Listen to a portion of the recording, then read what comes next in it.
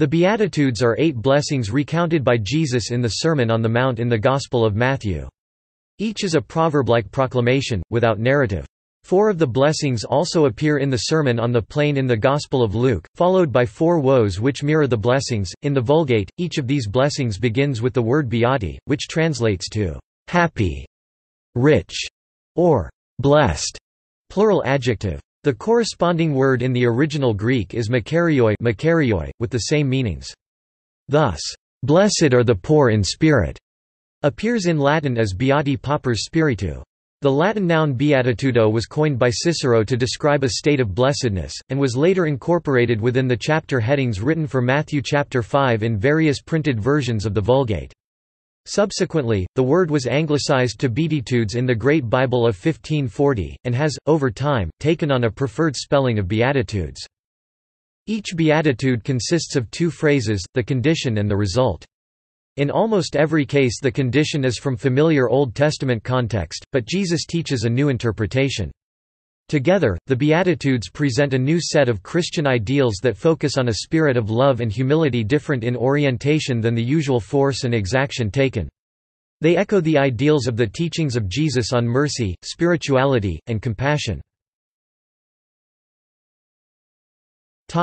Biblical basis.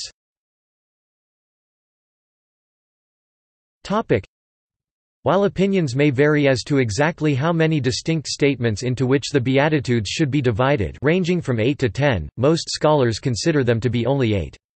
These 8 of Matthew follow a simple pattern. Jesus names a group of people normally thought to be unfortunate and pronounces them blessed. Matthew. The 8 Beatitudes in Matthew.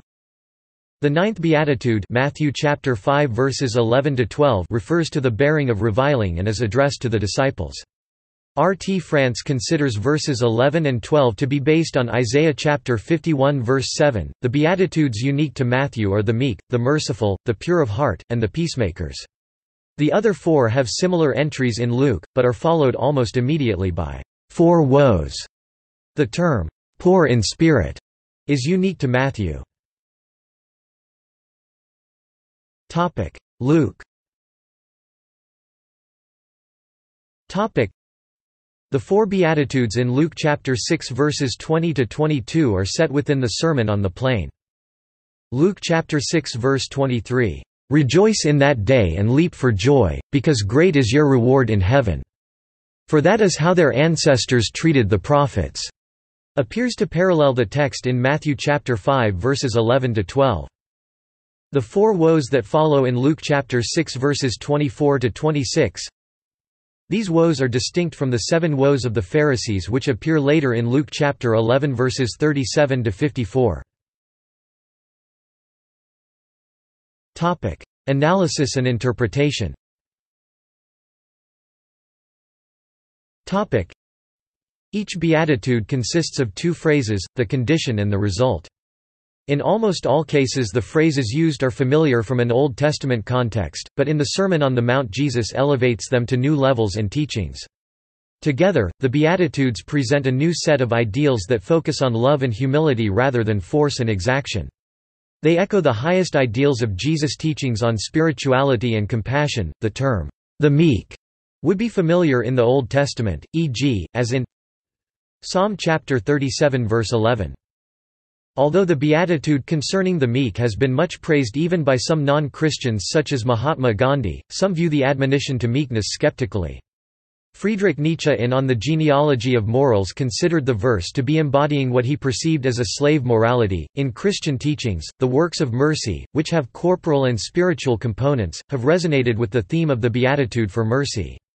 These teachings emphasize that these acts of mercy provide both temporal and spiritual benefits. The theme of mercy has continued in devotions such as the Divine Mercy in the 20th century. The term, peacemakers, has traditionally been interpreted to mean not only those who live in peace with others, but also those who do their best to promote friendship among mankind and between God and man. Saint Gregory of Nyssa interpreted it as godly work, which was an imitation of God's love of man. John Wesley said the peacemakers' Endeavor to calm the stormy spirits of men, to quiet their turbulent passions, to soften the minds of contending parties, and, if possible, reconcile them to each other.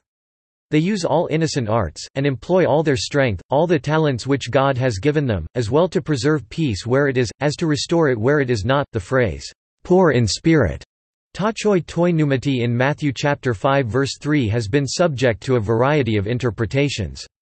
A. W. Tozer describes poverty of spirit as an inward state paralleling the outward circumstances of the common beggar in the streets.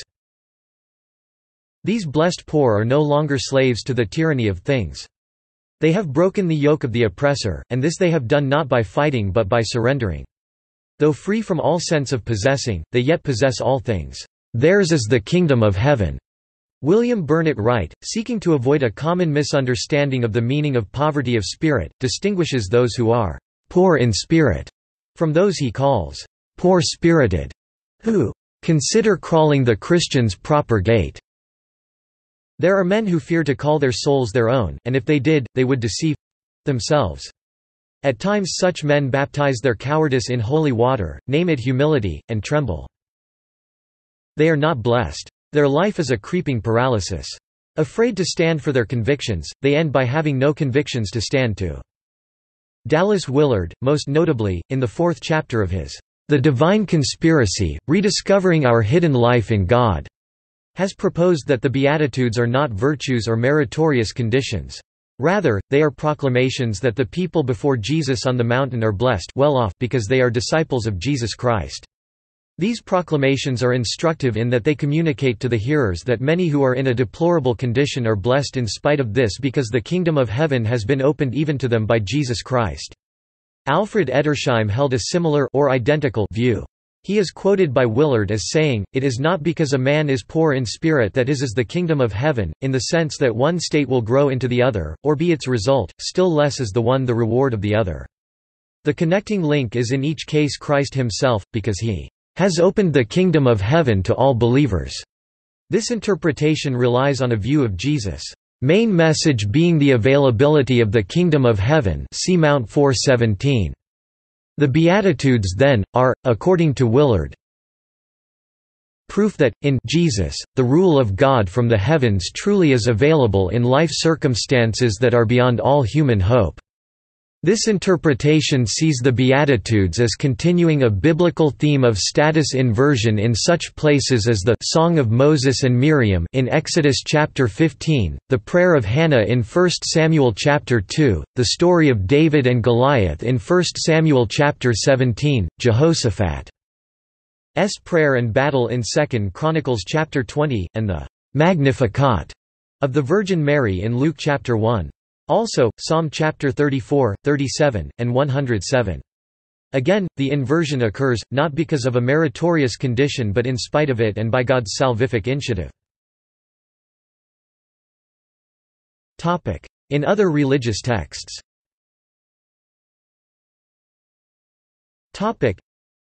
In the Book of Mormon, a religious text of Mormonism, Jesus gives a sermon to a group of indigenous Americans including statements very similar to Matthew chapter 6 and evidently derived therefrom. Yea, blessed are the poor in spirit, who come unto me, for theirs is the kingdom of heaven. 3 Nephi 12-3. And blessed are all they who do hunger and thirst after righteousness, for they shall be filled with the Holy Ghost. 3 Nephi 12-6. The Bahá'í Law I-Aqdas contains the statement, Blessed the soul that hath been raised to life through my quickening breath and hath gained admittance into my heavenly kingdom.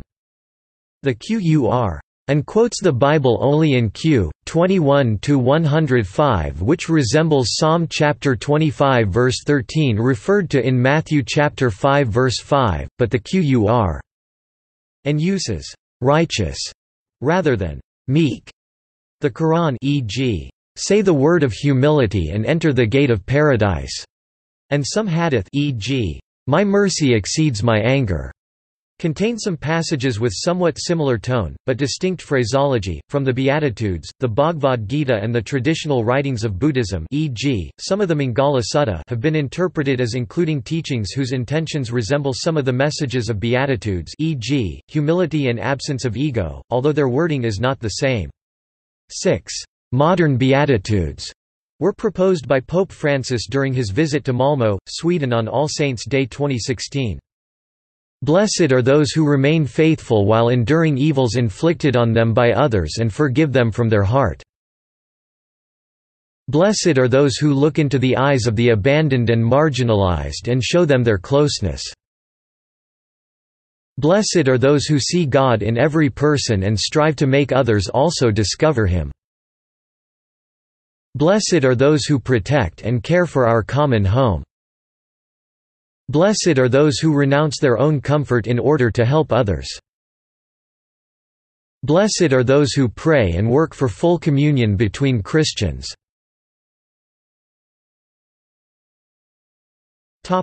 See also: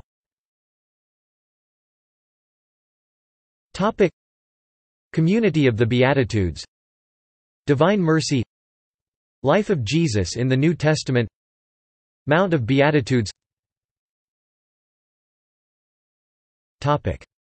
Notes.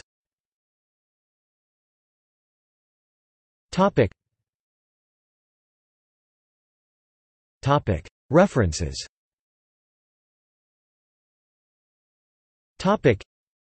Iswaran Eknath. Original Goodness on Beatitudes. Nilgiri Press, 1989. ISBN 0-915132-91-5. Kissinger, Warren S. The Sermon on the Mount, A History of Interpretation and Bibliography. Metuchen, Scarecrow Press, 1975. Twomey, M. W. The Beatitudes. A Dictionary of Biblical Tradition in English Literature. David Lyle Jeffrey, General Editor. Grand Rapids, W.B. Eerdmans, 1992. External links.